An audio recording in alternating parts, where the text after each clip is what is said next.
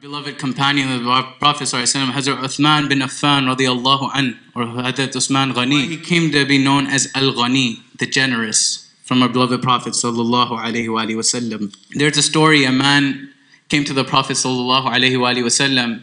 He said, Ya Rasulullah ﷺ, my daughter is getting married. He needed some resources. So the Rasul ﷺ sent him to Hazrat Uthman Ghani radiallahu an. He went to Hazrat Uthman Ghani radiallahu an, and he sees him upset and talking to his khadim on putting too much salt at first. And he was saying to the khadim that if you put less, we could have used some for tomorrow. So this man thinks he's worrying about salt.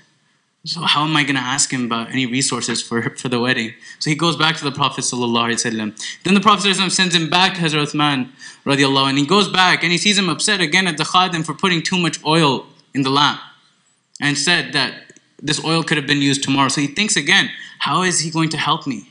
So he goes back to the Prophet ﷺ, and the Prophet ﷺ sends him back to Hazrat Uthman Ghani radiallahu anh.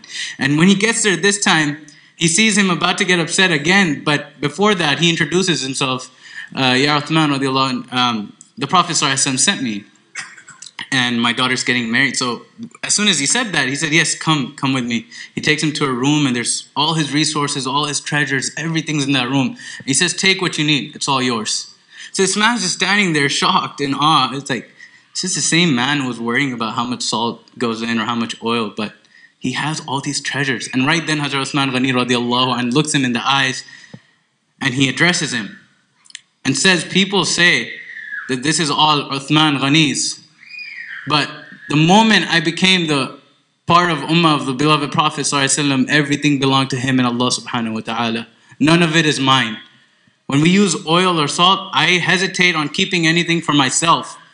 Even though he's the wealthiest man at the time, he says, I hesitate on keeping anything to myself, and I consider it haram to use anything more than that I need.